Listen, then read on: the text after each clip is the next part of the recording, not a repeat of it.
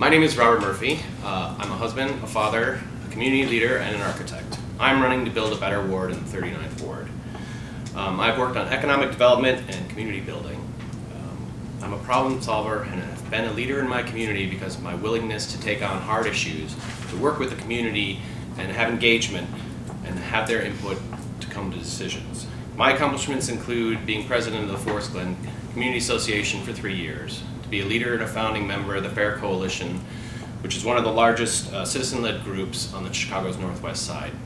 I was a founding member of the Jefferson Park Farmers Market, and I've been an architect, licensed architect in the state of Illinois for 20 years, and have worked on many complex projects where budget has always been the primary issue. I'm running because 39th Ward development has been flat, and I will fix that. The ward office has been unresponsive. 50 years of the same family is too much, and I will change that. The current alderman has been a rubber stamp for 20 years. I will be the voice of the 39th Ward on City Council. The police department has been allowed to wither for too long, and this is unacceptable.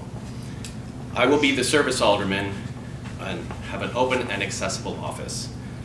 I will involve you and your community in how decisions are made in the ward, and I will fight for the value of your tax dollar to maintain your police and your city services. I ask for your vote on February 24th.